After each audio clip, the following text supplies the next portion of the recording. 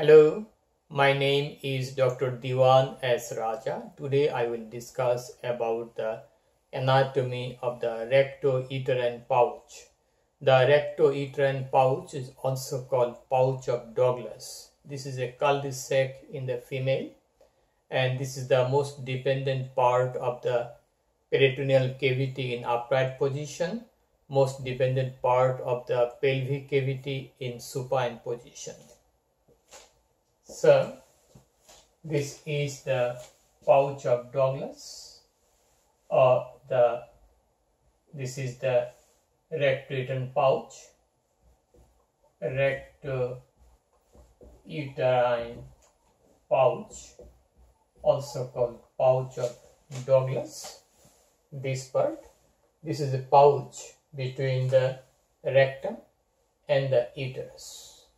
It is also called pouch of Douglas. This is the most dependent part of the peritoneal cavity in upright position and most dependent part of the pelvic cavity in supine position. Okay, then we'll go to the boundaries of the rectouterine pouch. Boundaries.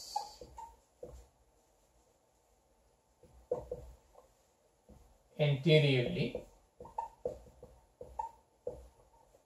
it is bounded by the posterior surface of the uterus. Posterior surface of the uterus. Posterior surface of the uterus and the posterior vaginal fornix. This is the posterior vaginal fornix and the posterior vaginal fornix. So, this is the uterus.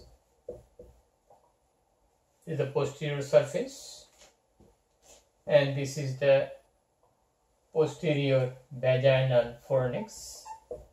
Posterior vaginal fornix. This is just like an arch-like extension of the vaginal cavity around the cervix. Okay, we got the anterior boundary. Now we'll go to the posterior boundary. Posteriorly,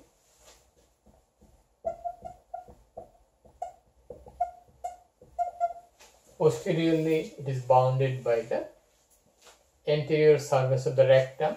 This is rectum. This is the anterior surface. Posteriorly bounded by the anterior surface of the rectum. Okay. Below or floor is bounded by the rectovaginal fold of peritoneum. Floor or below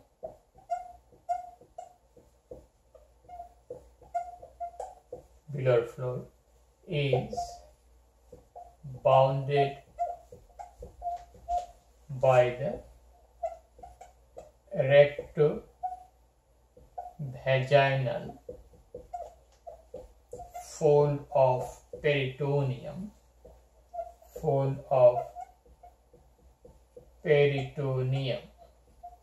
Okay. This is that rectovaginal fold of peritoneum. Here we have peritoneal lining. This is a part of peritoneal cavity. This is a cul-de-sac. This is a pouch, and this is our rectouterine pouch or the pouch of Douglas.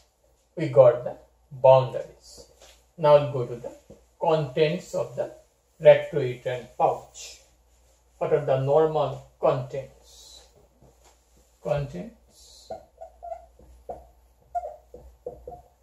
Normally, it contains coils of small intestine, especially the ileum, coils of ileum, small intestine. Okay, a few ml of serous fluid, because it is a dependent part of the peritoneal cavity. Okay, we'll get this is a normal content, and it can easily palpated by rectal examination or vaginal examination. Okay, can be palpated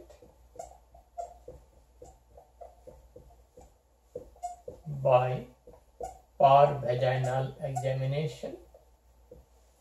Vaginal examination of the finger. If we pass our finger here, we can palpate something is present here. If we pass our finger through the anal canal, we can palpate if is there any deposit here or something hard or something different. We may get feeling. Or vaginal or rectal examination. Okay, and it is about 5 centimeter from the anus, from here to here. The distance is about 5 centimeter. The fluid is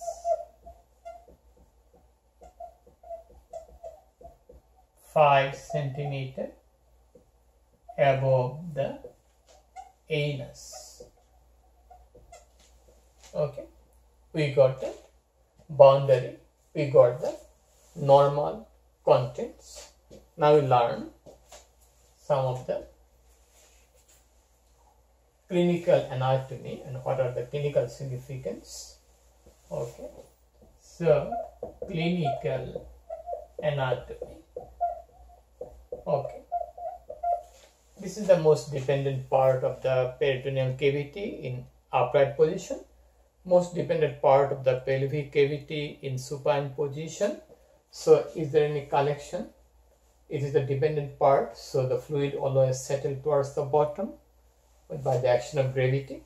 Okay, so it may contain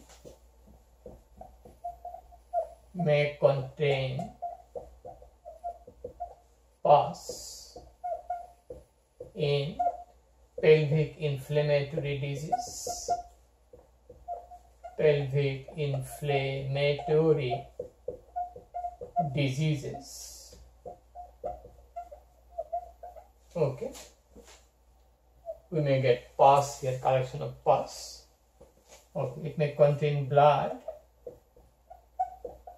in any type of trauma or domestic violence. Okay, any type of trauma. It may be ruptured ectopic pregnancy, blood in ruptured ectopic pregnancy. We know that the fallopian tube, especially ampulla, is a very common site of ectopic pregnancy. After a few months of pregnancy, the tropoplastic cell erode the wall of the fallopian tube, and the fallopian tube may be ruptured. There may be bleeding inside the peritoneal cavity. That blood may be deposited in the rectouterine pouch, because this is the most dependent part. Okay, so in ruptured ectopic pregnancy or any type of violent trauma due to any region, okay, there may be pus, there may be blood there. Okay, or sometimes the implantation of the morula or the embryo happens inside the abdominal cavity on very rare occasion. So it may be a site of ectopic pregnancy. Okay, a rare site of ectopic pregnancy, possible but very rare. Okay, so that's all about the pouch of Douglas, boundary, contents and its applied anatomy or clinical anatomy. If you like my video, please support my channel Please subscribe me, share the information with your friends, and have a nice day. Bye now.